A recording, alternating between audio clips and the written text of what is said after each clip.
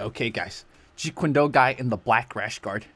And he's taking on a standard MMA guy. Ooh, nice. You can't give your back like a Muay Thai guy, man. This MMA guy, ooh, he got knocked down. He got knocked down. It's the hands down approach. Again, you got to be careful, man.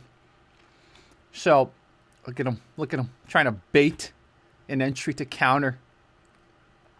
Good leg kick. He got leg kick back.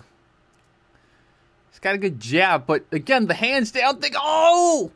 Oof. Not bad. Not bad. Not bad. Overwhelmed him. Yep, there it is. There it is. That's good. Good ref stoppage. Good ref stoppage. Oof. Look at him.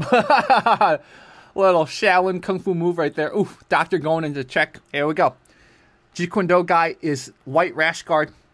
And again, starting with low kicks. His hands are a little bit higher in this one. Oh, great little scoot of the hip back to avoid the leg kick. Hands are dropping a little. He's trying to bait. Oh, good calf kick. Dude, this MMA guy's mirroring him. Dude, don't play his game. Look at his chin all high. Look at MMA guy's chin all high. Yeah, be careful. Good head movement. Good. Ooh, nice. Jab. Ooh, got him. Wow. Dude, MMA guy does not know what hit him. Ouch. I think he lulled MMA guy into his game, man. MMA guy's hands started paralleling the Jeet Kune Do guy. Look at this. Oh, okay. Yeah, right there. It was an angle off, kind of a hook. Angle off hook. We can watch it one more time. Watch here. So, a jab. Watch his angle off and a hook. Yeah, exactly. Just an angle off hook. So again, it's awesome that Li Ke Wei, this Jeet Kune Do guy, is stepping into the ring and the cage.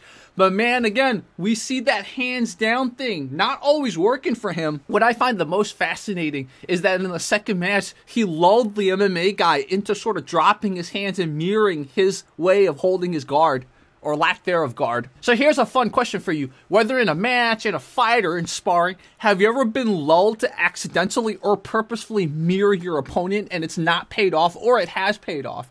I think it's interesting. Sometimes we accidentally copy what we see that's coming at us. It's just part of being human. We have what's called mirror neurons. So I think that's really interesting.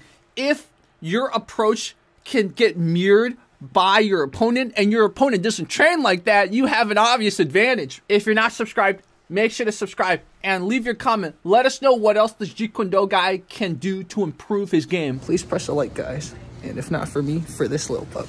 Okay, guys, fight commentary breakdowns out.